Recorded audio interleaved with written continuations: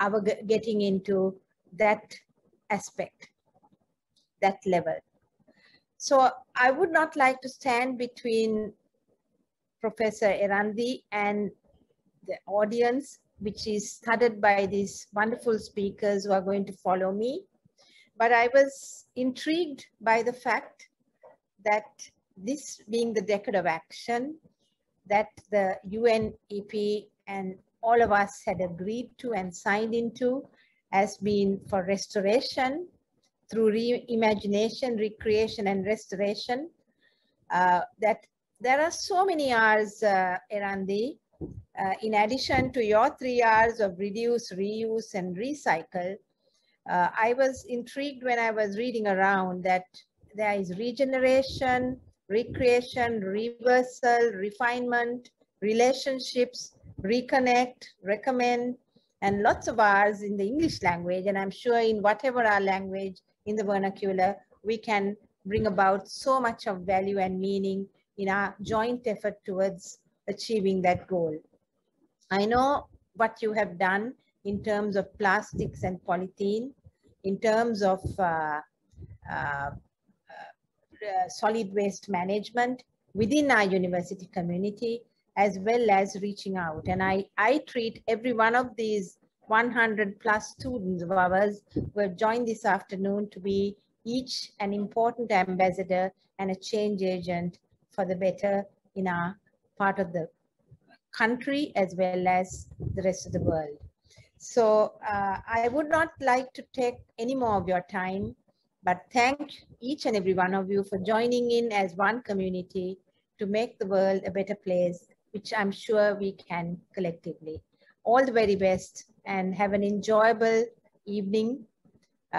Despite all the negative happenings in the recent past, I'm sure we can, as a group, join up with government, civil society, and all the important stakeholders and help make Sri Lanka the true biodiverse country that can be the leader in the world. Thank you and all the very best. Ayubowan. Thank you very much, Madam. Now I would like to invite Professor Erandati Lokupitiya to introduce our first guest speaker, Professor Cyril Wijesundara, who will be speaking on the restoration of some important ecosystems in Sri Lanka. Thank you, Sandhani. It's my great pleasure to introduce our first invited speaker, Professor Cyril Wijesundara. He obtained his BSc Special Degree and MPhil in Botany from the University of Peradeniya, and his PhD is in Biology from the City University of New York. He has won 7 presidential awards for his research work so far, and he was the former Director General of the Department of National Botanical Gardens. Also, he was an honorary professor at the Department of Ecology and Biodiversity at the University of Hong Kong from 2001 to 2010. He's currently working as a research professor on plant taxonomy and conservation at the National Institute of Fundamental Studies of Sri Lanka. And Professor Wijesundara, the floor is yours. Thank you, Sandhani, and thank you, Professor Lokupitiya, for inviting me to this very important occasion. And I hope I'm given the screen share facility. Okay.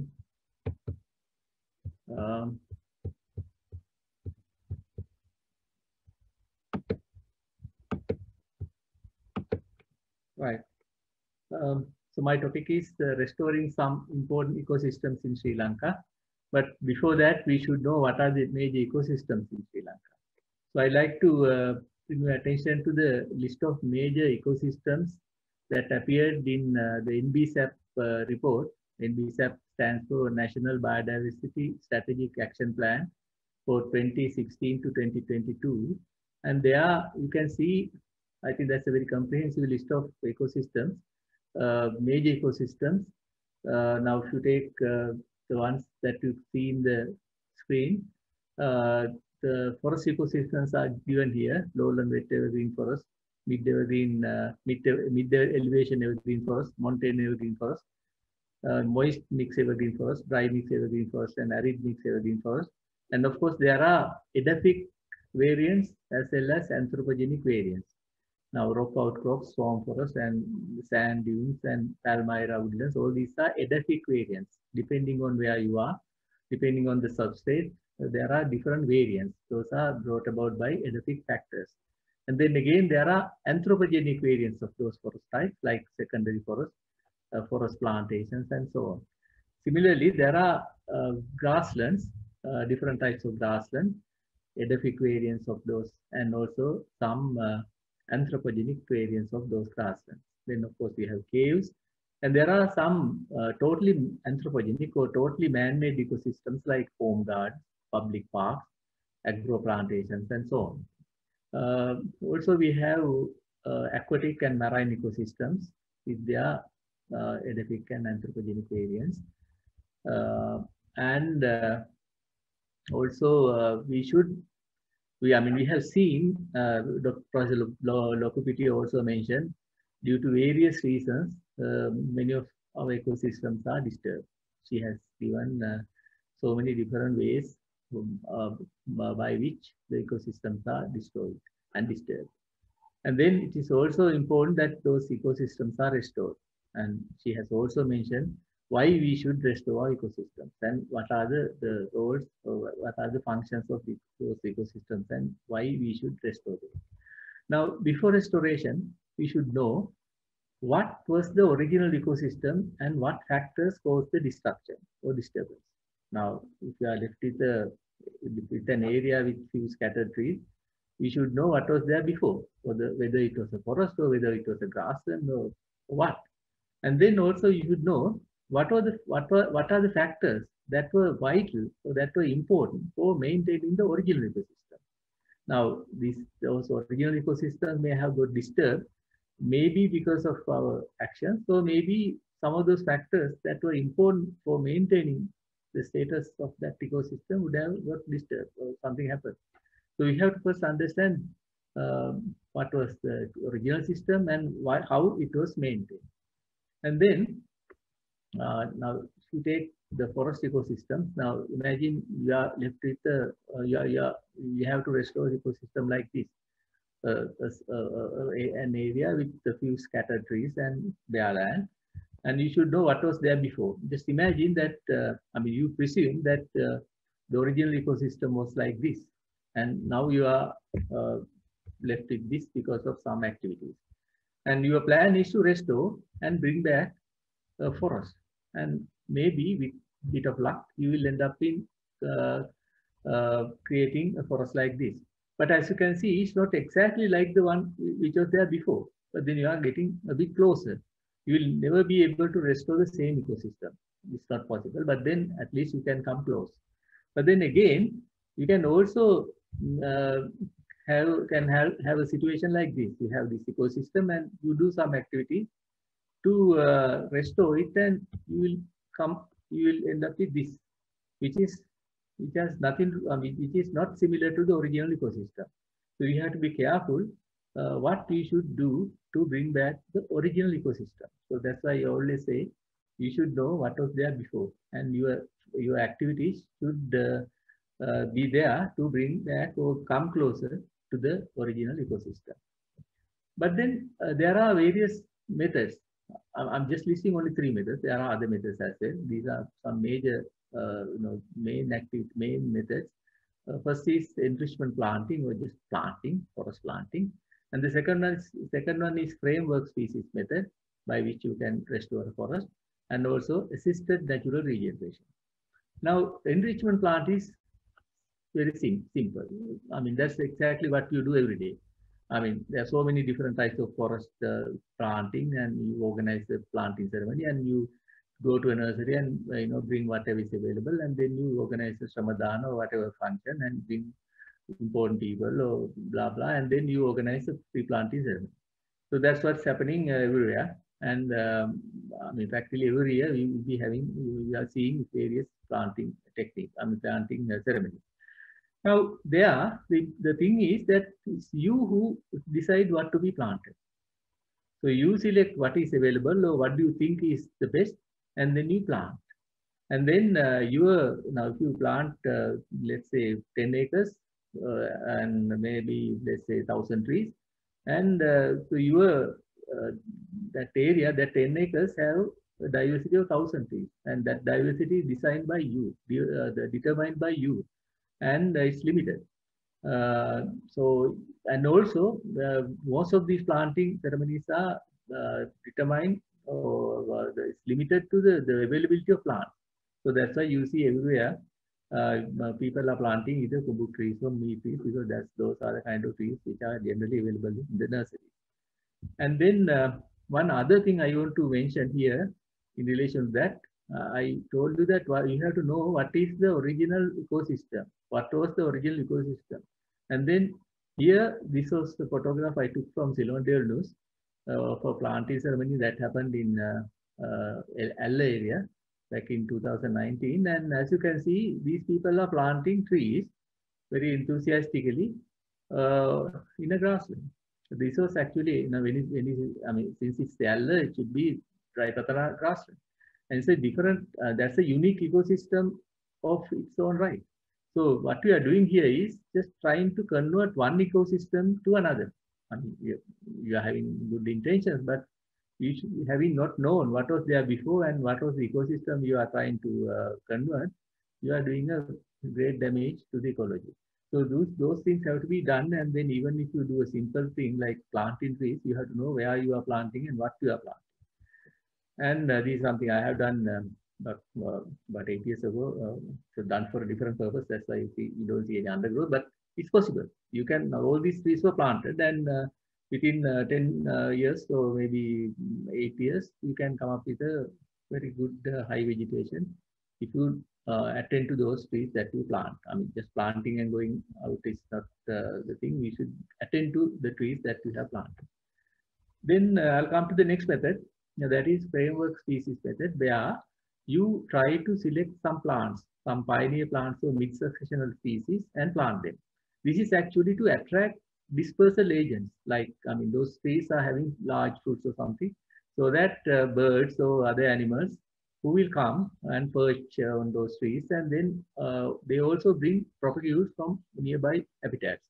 So with time, there will be more species, and some native species and native seeds will come. Those are brought by those animals, maybe birds or bats or bird animals that will bring those seeds, will enrich the area, and then diversity will be increased. I'll give an example. I mean, this is a model actually developed by some people who worked in Thailand. This is actually very heavily practiced in Thailand and also in some parts of Malaysia. The group led by a scientist called Elliot, he developed this model. There, what to do is you just select the framework species and plant about 20 to 30 species, and weed and fertilize. And then with time, the weeds will go away because there will be increased shade, and the forest structure will be recovered, and then litter accumulation, nutrient cycling, forest dynamics will happen. And then the wildlife will be attracted, and there'll be recruitment, and naturally occurring plants will come, and then finally biodiversity will be recovered, and you will end up with a target forest, the restored target forest. So all these activities will happen, and then you will get a good forest. And this is an example. This is actually again from Thailand, and this was a barren land in 1998, and in about 15 years, they were able to convert this into a forest. And these arrows show two beds, and the same beds are here. And this tree is the same tree here. As you can see, this barren land was converted into a lush vegetation, and the method they used was framework species method. And the other method is assisted natural regeneration. It's also a very simple method. There, what you do is you let the nature to decide what to come up or what to be there in that site. So what you do is you just try to promote the natural seedlings that are coming up and remove the competitive species which will disturb the growth of those natural seedlings. This is actually assisting nature to regenerate. So it is called as assisted natural regeneration, or ANR in short. The best example for ANR, place where ANR was practiced, is the IFS Copper Arboretum, where I work. And as you can, some of you may have visited that place. That was bought by, that's a small land bought by a gentleman called Sam Popham back in 1963. And then he led the natural seedlings to come up. And then after about 20 years, he was able to get a very good dry evergreen forest. And currently there are about 369 plant species, 25 species of mammals, 83 species of birds, and 77 butterfly species, and God knows how many other microorganisms. So there are so many different types of organisms coming up with the emergence of the forest. These are some photographs taken in 1962 and 63, and then this is how it looks in 2018, 1990, and 2018. And if you go there, you see a flock of these jungle fowl, and so also if you go there at night, you see lories, slender lories, and pangolin, and those, so many, even deer, so many large mammals as well. So, so that's about conserving or restoring the forest. Now, a lot of people think that forest is the type, and we should use our priority forest. And you have seen so many different ecosystems in these countries. It's a very small country, but so many different types of ecosystem. Ecosystem diversity is something which we don't talk about much. Kavi Sindhu Liuna Madi, ecosystem diversity. And so we have to pay our attention not only to the forest and to other ecosystems as well. Now I want to show Wetpatana grassland. Some of you may have visited. This is Horton Place. It's a beautiful site with a lot of biodiversity with some point endemics. And although you see grasses, there are so many different types of herbs that are growing among grass, and some of those are point endemic, which are found only in Horton Place. Small, dicot species. And then in the late 60s and early 70s, about 1,000 acres of this grassland, Wetpatana grassland, was cultivated with potato by the Department of Agriculture. It's a government, by the way. And then it was abandoned due to the pressure from the environmentalists, one of the first battles won by environmentalists. And then now this is how it looked after abandoning the potato. It became a kind of a carpet-like grass, not like the tussocks grasses, you see here. And then now gradually this carpet-type grassland, this modified grassland, because of the abandoning of the potato land, is now turning into tussock grassland like this. Since there's time, I'm not going to go into the details of this because there's very interesting things here. And then if you go to Horton Plains, you see so many other different types of vegetation dynamics here. This is rhododendron invading the grassland, this bamboo invading the grassland. This is Kuruna densifolia. By the way, this genus was described by some scientists in Columbia University, Professor Dr. Hashendra Kathirajti and her team. It was earlier Arundinaria, Sindharundinaria, and they came up with this new genus Kuruna after the Sinhala name Kuruna. This is a bamboo type plant. It's actually bamboo, but it, I don't know the details. But this is also encroaching. As you can see, this is all this Kuruna. Originally, it was found in the marsh areas. Now it's found.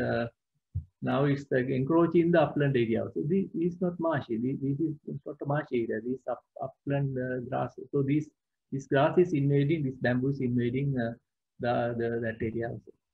Why? Because there was an ecologically important factor operating, and that was fire. So fire was removed, and because of that removal of fire, this grass is encroaching. This bamboo is encroaching, and then also the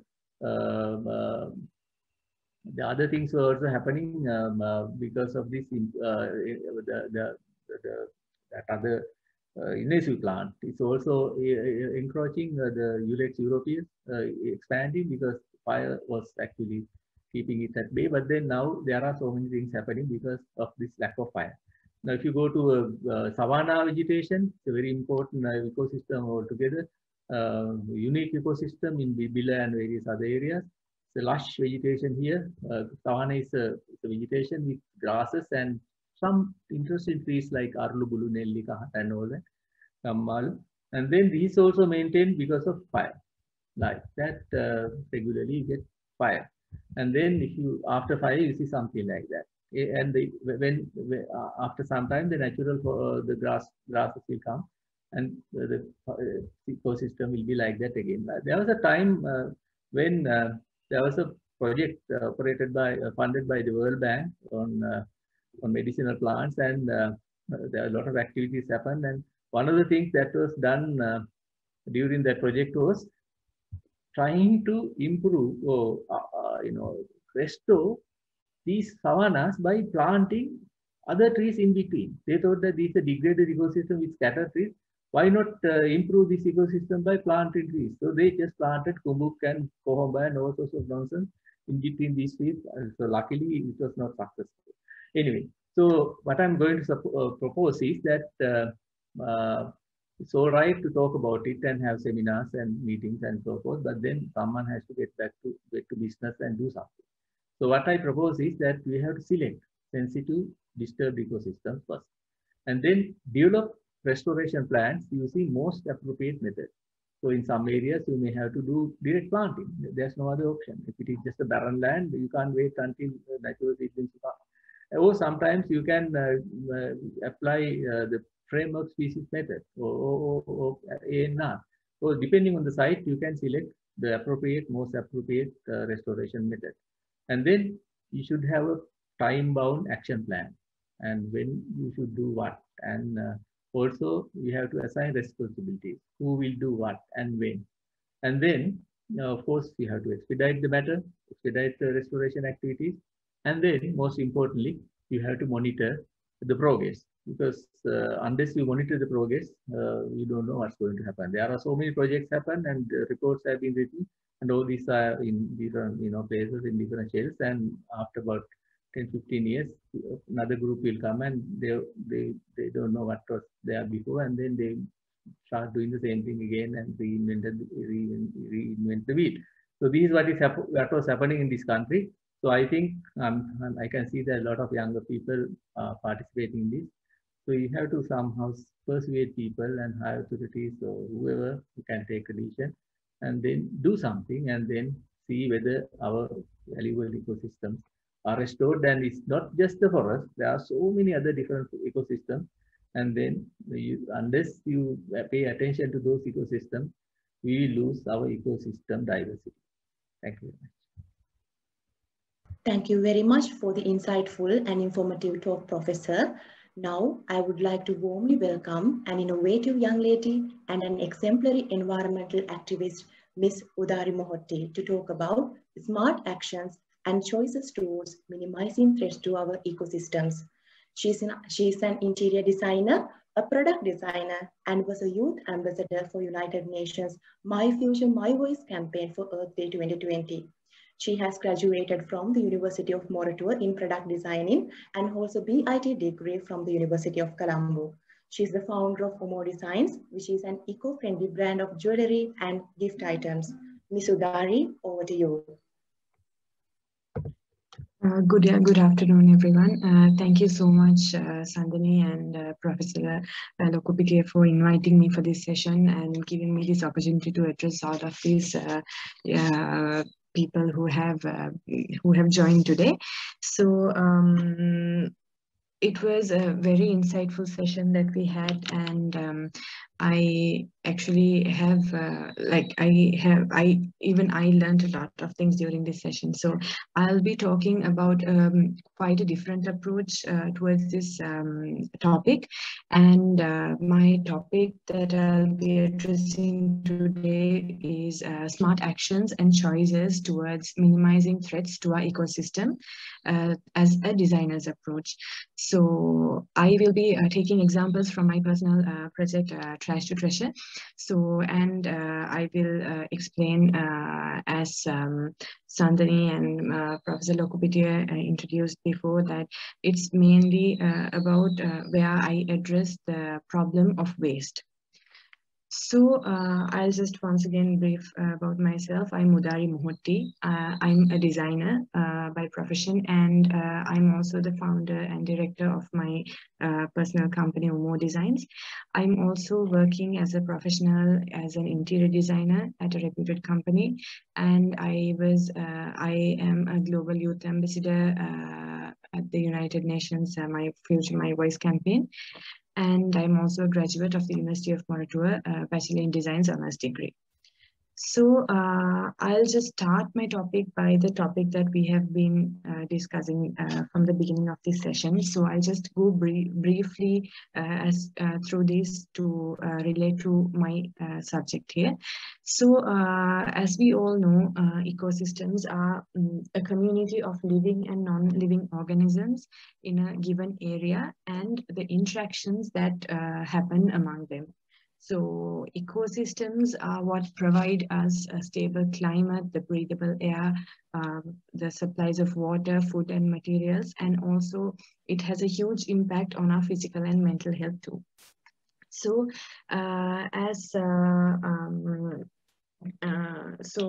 as we discussed all this time, so the United Nations has declared a few types of ecosystems, and I won't be going in detail on those, but I'll move straight into my topic here.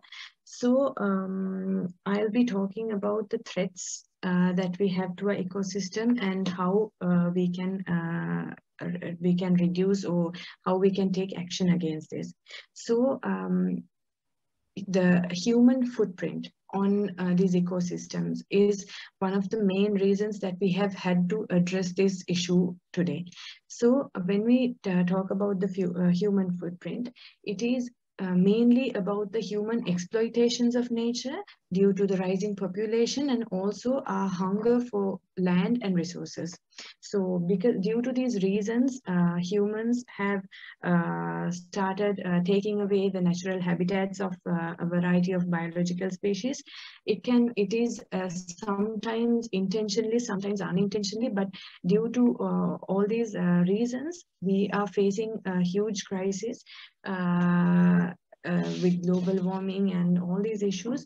So I'll be addressing on few major parts, as in the pollution and the waste products that we dispose quite frequently out to the environment.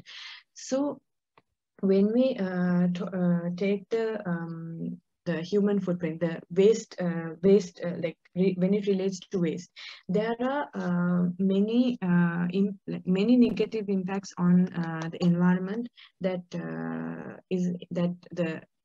impact made by trash that we throw out every day. So the three main categories I would say would be the climate change, the effect on wildlife, and on public health.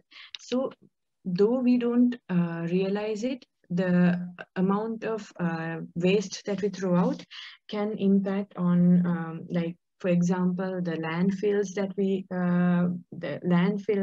the emitting of gases, when we burn the emitting levels of carbon dioxide, all these issues will affect the climate change. And at the same time, we are taking away the livelihoods of a variety of species, biological species, and also with the ingestion of these material that we throw away, we are creating a huge life risk for these wildlife species. So at the same time, we talk about the public health sector. So the amount of trash that we are throwing out and the negative impact of these are affecting the public health sector in a huge way, with breathing difficulties, birth defects, cancers, even childhood cancers, and so many other health impacts due to this one factor, that is the trash. So it is a common thing, it's a common topic that we have discussed, but at the same time, we don't realize how much of an impact we make, and also we don't realize what sort of solution we can give towards this problem also. So as it was discussed in the beginning by Professor Lokupiti also, the UN has declared a decade of the ecosystem restoration that initiated on the 5th of June. It is basically a 10-year push to halt and reverse the decline of the natural world, a joint effort of the community as a whole to make an impact. So this if it has been initiated so that everyone around the world will join hands together and contribute in whatever possible way towards making a change. So here I would be on the ecosystem by changing what you do, how you act, and what you buy. So when we talk about ecosystem restoration, there are three main things that we can do. So if we think about how we can contribute towards this ecosystem restoration, there are three main things that we can do. One, we can choose to act. The other thing is we can make choices, like lifestyle choices. And the third thing would be we can raise our voice. So by all three of these ways, we can make our own voices count, and we can make a positive impact on this ecosystem restoration. And I will be talking about reversing the footprint. So as I said, I'll be focusing mainly on the concept of waste. So there are so many things. There are natural wastes, there are man-made wastes, there are certain things that we can avoid using and throwing away. There are certain things that we can't avoid also.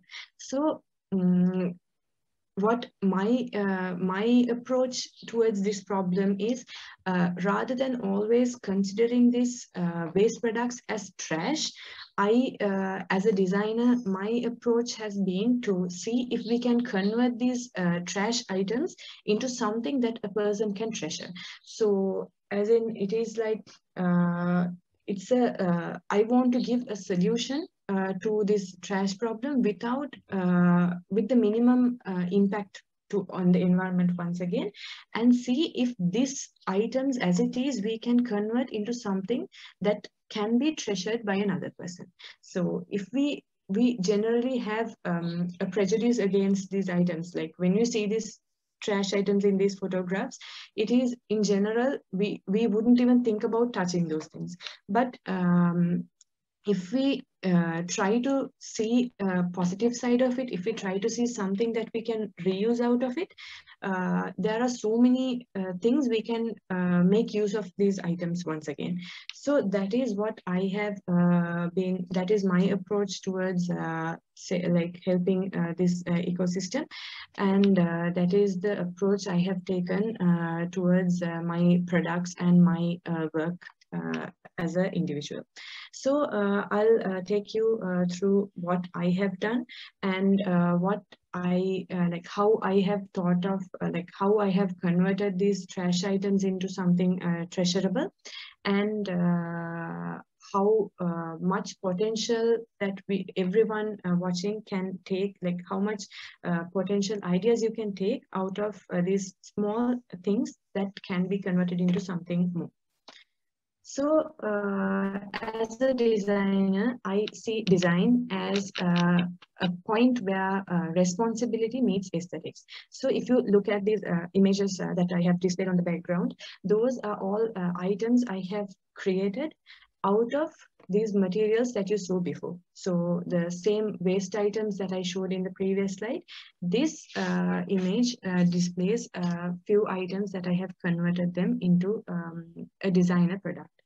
So I'll start with one of my first projects, which is one of the first projects in my Trash to Treasure project. So it is jewelry that was handcrafted out of vehicle tires and tubes. So if we go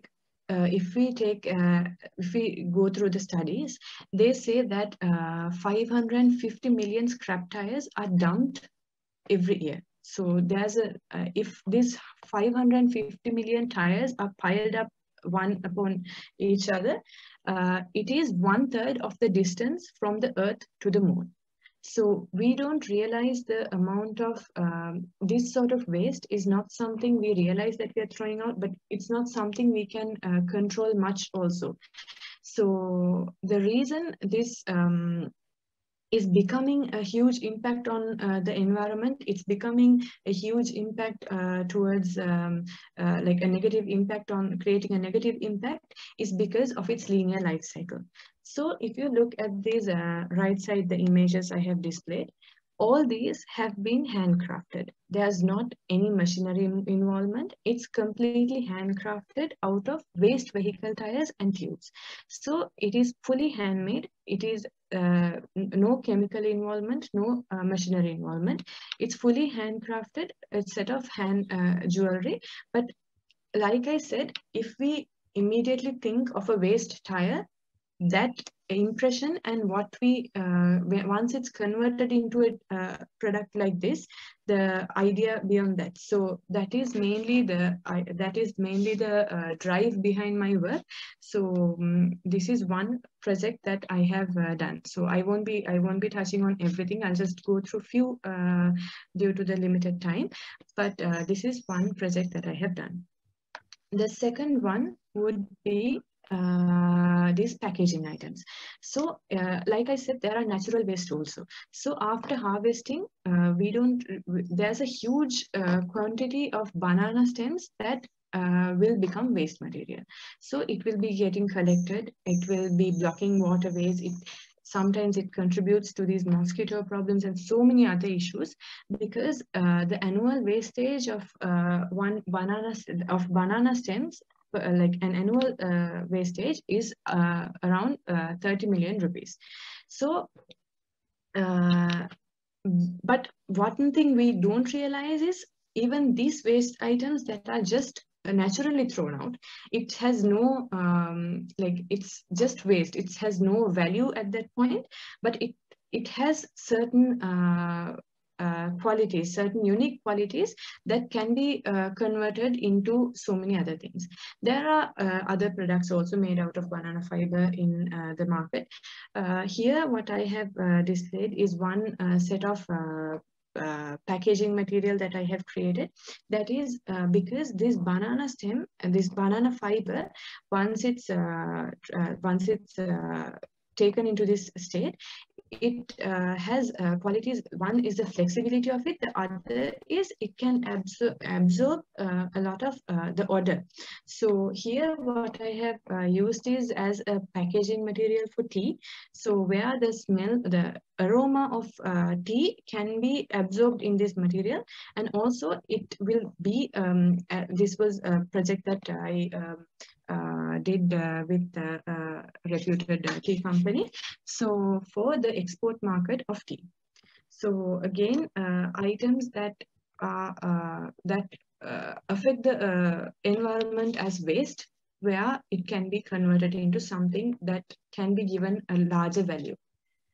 Another thing is this set of products that I do.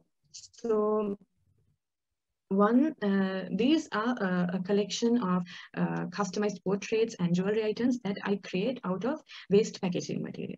So if you look at this left side, these are all we don't realize how colorful our trash can be at one point. So once we throw out all the packaging material, the boxes, all these wrappers, it contains a lot of colors, a lot of different textures, which we can utilize without, again, any chemical involvement or any machinery involvement. So these items that you see on the left side are exactly what have been used to convert to these products. So again, completely handcrafted, completely handmade, but again, what we have thrown out, what we usually consider as trash, has been converted into these items. So that is like, even these jewelry items, it's all handcrafted out of these waste products that we have. So like waste paper, waste packaging materials that we throw out, only has been converted to all these items. So this is another project that I have done under my concept Trash to Treasure. So in addition to these, these are a few more biodegradable packaging and souvenir collections that I have done, a few miscellaneous products that I have done. So the idea I want to give is there is no such thing as throwing away items. So whatever we throw, it will end up somewhere. So it is up to us to decide where we will, where this trash is going to end up. So that is where my collection comes. These are a few of the products that I just explained before. So all handcrafted material without any machinery or chemical involvement, once again, completely made out of waste material or biodegradable items. As a designer, this would be my approach. So last, I would like to conclude my topic here is with the great the quote that the greatest threat to our planet is the belief that somebody else will save it. Every person who has joined here today has the power and to make a change in this world.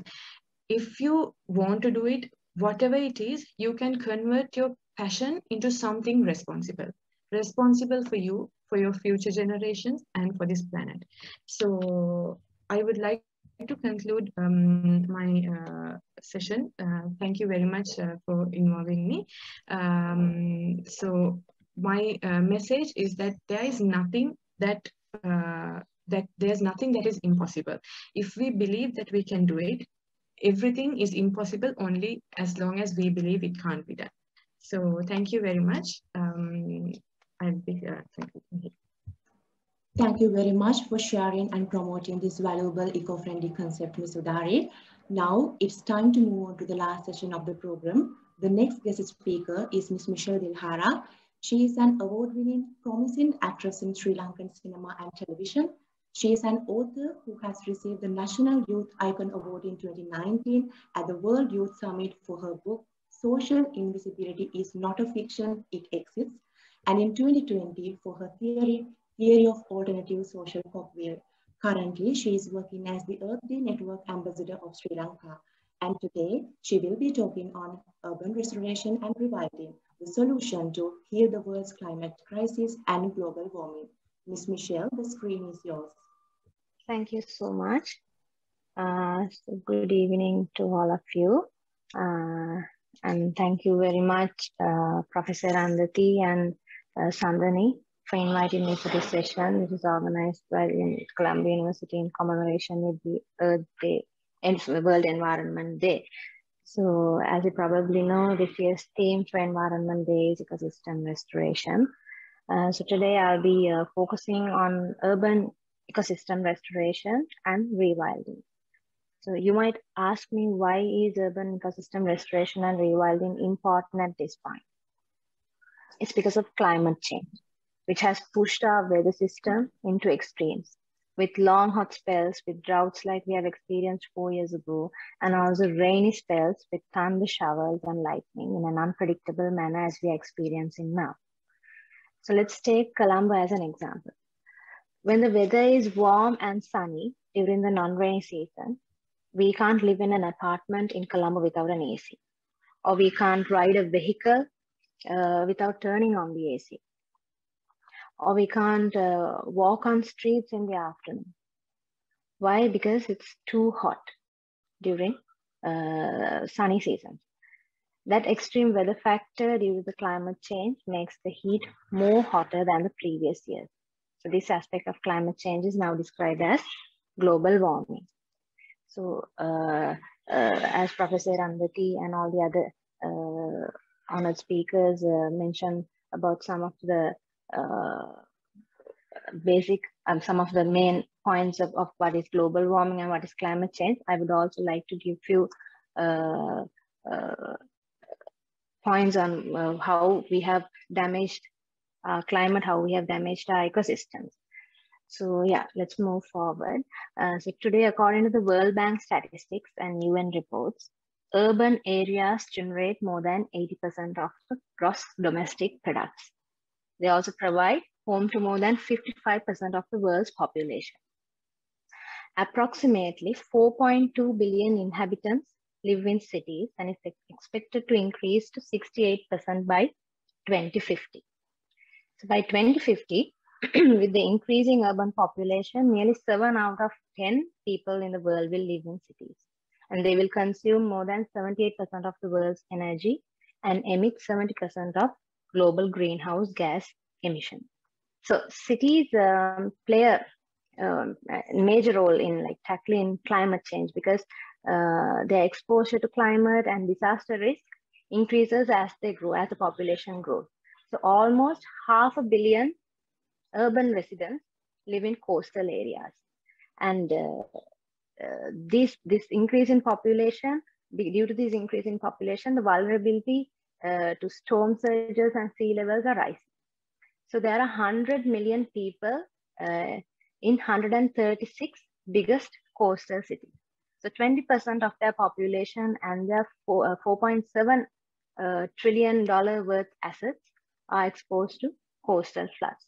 So around 90% of the urban expansion in developing countries are near hazard-prone areas, which are built through informal and unplanned settlement. So it is very important to focus on urban ecosystem restoration because cities are the major contributors to climate change. And that is what we have been talking for the past few hours, and what the other honorable speakers have been explaining through their speech. So according to the UN Habitat, cities consume 78% of the world's energy and produce more than 60% of the greenhouse gas emissions, as I mentioned earlier. But still, that is less than 2% of the Earth's surface. How much do you think Earth's climate is changing right now? It's changing unpredictably at an exponential rate and at an unpredictable rate. The global warming factor is the most worrisome. It's that is the most devastating threat that the whole world is facing right now. Some parts of the Earth is warming faster than the others. On average, the global atmospheric temperature has increased nearly 1.5 degrees Celsius in the past 100 years, which means we are reaching the point of no return, because we are supposed to keep the global atmospheric temperature to below 2 degrees Celsius, according to the Paris Agreement. So according to a report released by NASA in 2021, as Professor Arundhati also mentioned, during the past 140 years, 2015 to 2020 have been recorded as the warmest years. So as the climate continues to warm, the intensity and the amount of rainfall during storms are expected to increase, as well as droughts and heat waves are also expected to become more intense. So since the Industrial Revolution in 1760 that took place in 1760, humans have emitted more than 2,000 gigatons of carbon dioxide into the atmosphere, which means that the atmospheric concentration of carbon dioxide has been increased by 48% over the 171 years, over the past 171 years. This is more than what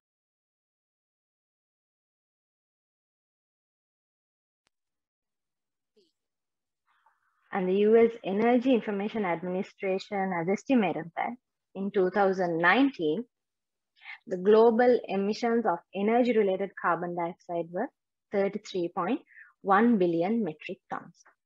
And in May 2020, according to the NASA, the carbon dioxide concentration in the atmosphere was recorded as 417.1 parts per million. So parts per million is the measurement used to measure the concentration of carbon dioxide in the atmosphere, and it's said, and it is said that the atmospheric carbon dioxide the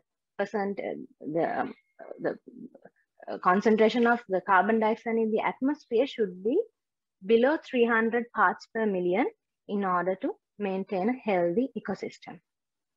So due to this increase in carbon dioxide in the atmosphere, the planet has started to trap more and more sun's heat from the Earth's atmosphere. So today, 90% of the Earth's atmosphere, 90% of the heat in the atmosphere is absorbed by the ocean resulting thermal expansion, and it affects the marine life as well as melting of ice. So ocean is said to be one of the natural carbon sinks we have, but gradually our activities are destroying this natural carbon sink as well.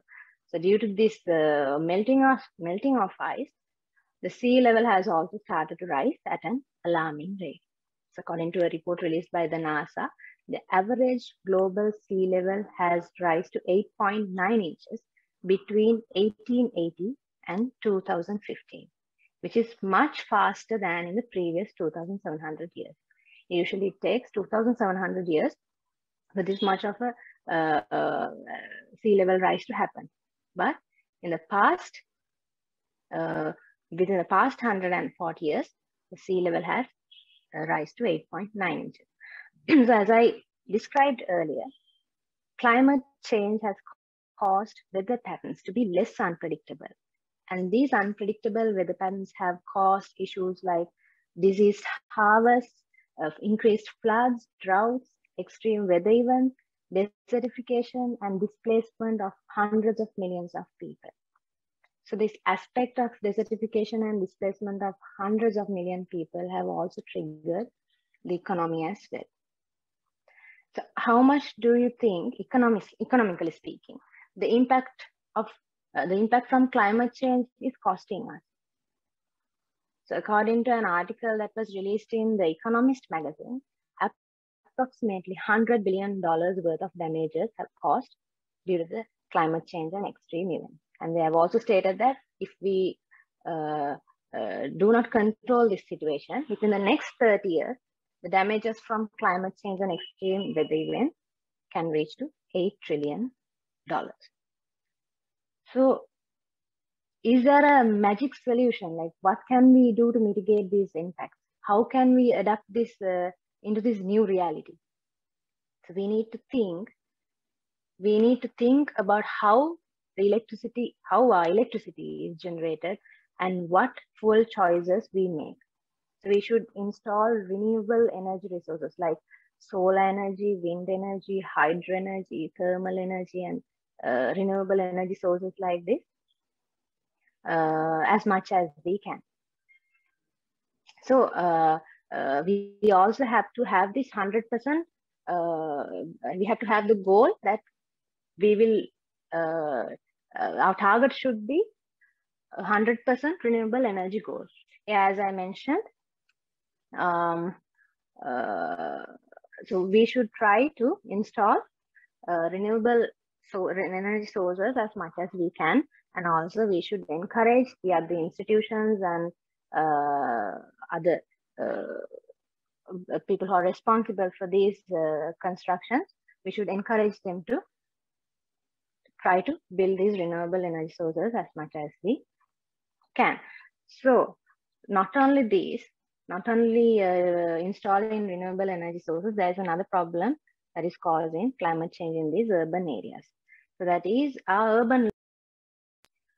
urban lifestyle is further aggravating the global warming issues and also the resource depletion issues and the hidden health impact issues from pollution. So industrial agriculture that supports urban consumption has become a major contributor to pollution. It has led our soils to be destroyed with intensive use of fertilizers and pesticides. This is also another major problem that is taking place right now in the agriculture field. That itself has led to an increase in non-communicable diseases, as all our drinking water rivers are polluted with chemical toxins. And sadly, our water board can only clean out the organic pollutants and not the chemical pollutants. So we drink it and use that contaminated water with heavy metals for our cooking as well. So therefore, if the soil biodiversity keeps declining, so with this large amount of fertilizer usage, our soil biodiversity also keeps declining. So if the soil biodiversity keeps declining, there will be a huge loss of water and food production to meet the needs of the growing population. So currently 40% of the world's landmass is dry, and these rising temperatures will turn yet more of it into desert. And at current rates, the amount of food we are growing today will only feed half of the population by 2050. And also 28% of the agriculture lies in water-stressed regions. And it takes roughly 1,827 liters of water to produce a kilogram of wheat. And the number of people facing water shortages could double by 2050. So all of what I have described to you for the past few minutes should make us realize how unsustainable our lifestyle is. So let's see if there is anything more we can do beyond adjusting our lifestyle. Basically, I think all our honorable speakers have spoken about the ecosystem, have given an overview about the ecosystem. So basically, the ecosystem we live is self-dependent, just like a bubble of life, where plants, animals, and we other organisms, as well as weather and landscape, they all work together to form a cycle. So every factor in our ecosystem depends on every other factor, either directly or indirectly. For instance, when changes occur in one factor, natural systems shift, species are substituted for each other, and the food chains reorganize. So this is where ecosystem restoration gets the spotlight. So ecosystem restoration is designing or restoring ecosystem according to the ecological principle learned over the past century. That has a value on both human and nature. So that's very important. It should have a value to both human and nature. So for the past 10 years, the world has been trying to implement ecosystem restoration, but a percentage of those projects have been backfired due to practical and several financial issues. So when we are talking about ecosystem restoration, as Professor Cyril said, there are so many areas to be covered, such as farmland, forests, oceans and coasts, urban areas, fresh water, etc., etc., etc. It goes on and on. But today, we need to focus, and I'll be focusing on urban ecological restoration and rewilding. Why? Because we are living in the century of urbanization. We are living in cities. So cities actually form a large global network connected by flows of energy, food, and information. So this global network is the challenge of the 21st century.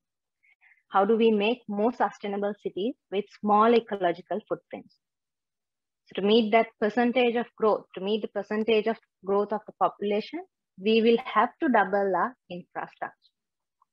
So urban ecosystem restoration is about building the infrastructure in cities to meet the needs of the growing population. Because take, for example, the economic and the impacts of health effects, the human activities, such as floods, hurricanes, and human deaths due to air pollution. If we connect this with COVID-19, now when the COVID-19 pandemic emerged, all the countries were under lockdown, airports were closed, necessary measures were taken to control it. But statistically, if you see statistically, the death rate due to air pollution in a year is approximately twice higher than the total deaths due to the pandemic. That's a serious problem. We are living in a time where an estimated 7 million people worldwide die every year due to air pollution. And that's approximately 10% of the world population, which is 7.9 billion. So this is 2021. Can you estimate the death rate by 2050? So how are we to avoid this threat? What solutions can we implement to avoid this threat? Maybe individually, or even group-wise, or university-wise, or institution-wise, or even by joining all the youth. How can we do it? There are a few techniques we can follow. So I would like to explain. I would like to talk about 3 techniques that we are personally, I'm personally implementing with most of the youth. So one technique is the urban forestry. So this can be used for urban restoration, for urban ecosystem restoration, and to boost the urban biodiversity. So, I think Professor Cyril also mentioned about reforestation. So just like that, this is something that we can do in the urban, in cities, in the urban system, cities. So urban forests are actually miniature forests, mini forests that can be created on patches of land in the urban areas. So the idea is actually simple. All you have to do is, you can take brownfield sites, lands that are not being used, plant them with a wide variety of native seedlings. That's very important. So we have to plant it with native seedlings and let them grow with a minimum intervention. So, and you have to make sure that the plants we use have to be native, and it has to be native to that particular region and its climate. So these urban forests will help to mitigate the heat extremes, provide urban cooling, block away excess carbon, and keep the climate stable. It will also help to boost the urban biodiversity by attracting native species like butterflies, birds, and bees. So it has two benefits. Not actually two, it has so many benefits. Urban forestry is one technology. So rewilding is another solution. Actually, rewilding can be done through urban forestry also. So rewilding refers to a range of processes through which humans ensure that non-human species and natural processes are reintroduced into the landscape in a way that they can be self-sustaining once more. So actually this rewilding was developed as a method to preserve functional ecosystems and to reduce the biodiversity loss. So as I mentioned earlier, we can achieve rewilding through urban forestry. So if we can implement the concept of urban forestry in cities, in schools, universities, and even in homes, I think we will be able to create a sustainable environment rich in biodiversity for the future generations. So just like urban forestry, city tree installations. I don't know if you all have heard the city tree installation. This can also be used to reduce the air pollution and to achieve carbon neutrality. So since the carbon dioxide percentage has reached in the atmosphere, we could use this city tree installation to reduce it. So city tree is actually not an actual tree, because actual trees take time to grow, but the city tree is not like an actual tree. It's like actually a moss culture. So the moss is used in to build the city trees. You can also search this on Google, city trees. So this moss, protected by plant coverage, binds particulate matter, nitrogen oxides, and carbon dioxide. So it attracts all these excess carbon dioxide, nitrogen oxides, and all the particulate matter, and produces oxygen. So at the same time, it also cools the surrounding air. So just to give a small idea about this invention, about this innovation. So each installation, as some countries, they have started this process, have started this initiative. Then in each installation means each of these installations is about 3 meters wide, and it stands almost 4 meters tall, and these were planted about 2 to 3 meters deep. So the best part about the city tree is that it's capable of providing the same environmental benefit we could get from 275 actual trees. And it's able to absorb approximately 250 grams of particles per day, removing 240 metric tons of carbon dioxide every year, because moss cultures have a much larger leaf surface area than any other plant. So that means we can capture more pollutants, and it also takes only a small space to install. So if we can try to, if we can try to install this in these cities, I think we could reduce this air pollution in some extent. So it's another technology we can try to introduce, and especially because university students, we have the opportunity to design many innovations and new technologies to the world. So I suggest you to consider nature as a key factor when introducing these inventions in technology. And also spread the word and create awareness on these issues and solutions with other youth and children as much as you can, so that it could motivate them to do the same as well.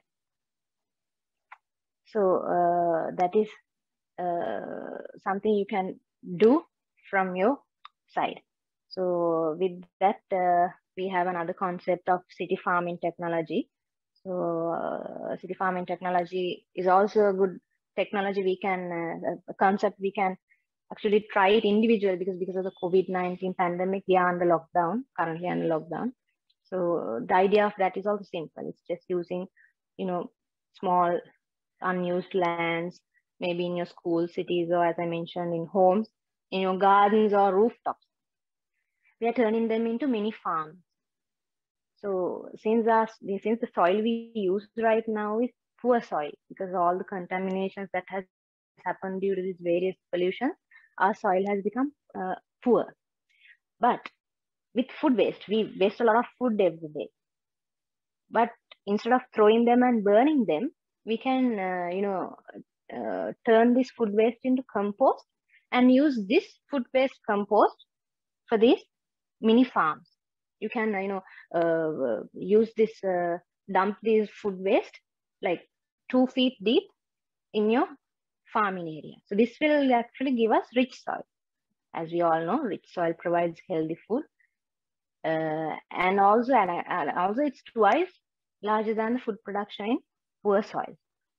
So one thing is, this system helps us to use food waste sustainably, produce healthy food for our families, as well as provide financial benefits as well. How? Because we all know it's very hard for us to find fresh fruits and vegetables in supermarkets. So through this, we can save the fossil fuel burns, and also we can make a lot of use of this. So these are some of the technologies that we can use in urban areas especially, and some of the implementations that we are also doing. So it's up to us actually to decide whether we leave a healthy or unhealthy ecosystem for our next generation, because what we have to think is there are approximately 7.8 billion people in the world, and according to the UN, roughly 255 babies are born in a minute, 360,000 are born each day, and that's more than 130 million a year. Imagine that. So I hope you would spread the word and start and launch programs to mitigate these environmental issues before the next World Environment Day. So thank you once again. Thank you so much, Professor Arundhati and Sandhini, for inviting me for this session. Thank you so much for all the speakers and all the participants as well. Have a good day. Thank you very much, Ms. Michelle. Your commitment to conserving nature is truly inspirational. I hope this program was indeed a very successful one and have been a great platform to share knowledge and experiences. Now it's time to wind up today's webinar. On behalf of the Center for Environmental Initiatives, I would like to extend a very hearty vote of thanks to the guest speakers, Professor Cyril Wijesundara, Ms. Udari Mohotti, and Ms. Michelle Dilhara, for accepting our invitation and sparing time from their busy schedules to grace this occasion. I'm sure all who are present here will have a lot to take away from their speeches. Thank you very much for your participation. We would like to thank Senior Professor Chandrika Wijeratne, the Vice Chancellor of the University of Colombo, for all her support throughout our journey. And a big thank you to all the staff and students for accepting our invitation. We greatly appreciate your presence here today. We would also like to thank Professor Hewagamage, Director UCSC, Learn Team, Mr. Layan, Mr. Tisaru, and Ms. Harshi at NOC, and Mr. Nuanga Amarasekara from FOSS Media for all the support extended. I'm grateful to Professor Arundhati Lokupitiya, the Director of the Center for Environmental Initiatives, for all her support and guidance to make this event successful. Once again, thank you all for your attention. Have a wonderful evening. Stay safe.